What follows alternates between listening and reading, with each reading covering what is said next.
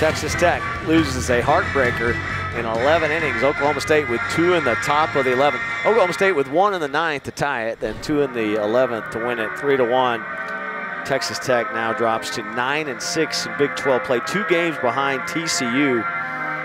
Really makes it important next weekend, hosting 3 games with the Frogs. It's time for your Red Raider Club player of the game. And Gus, I'm not sure that you could ask more out of your starter than you got out of Ryan Shetter. He went 5+ innings.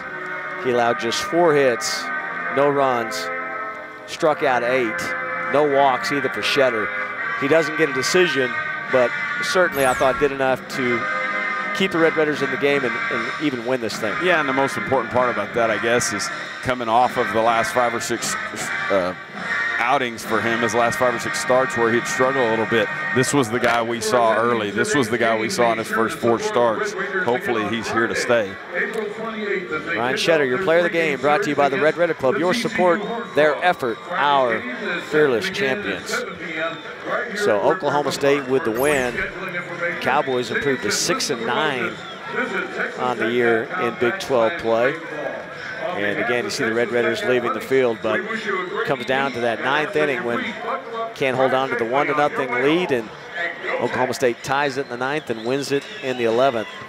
Look at just some of the stats here. Pretty clean game for the most part. Long had that big error. Didn't really hurt you that much in the long run after on that. But again, most telling thing is the score. Oklahoma State wins it by a score of 3-1. Texas Tech now has to regroup, go to New Mexico for 2, and then come back and try to take care of business against TCU. And I think TCU comes here thinking we just need to win 1 of 3, and they'll feel okay. That's going to do it for today's game. For Mike Gustafson and the rest of the Texas Tech TV on Fox crew, I'm Robert Giovanetti. Thanks so much for watching. Have a great rest of your weekend.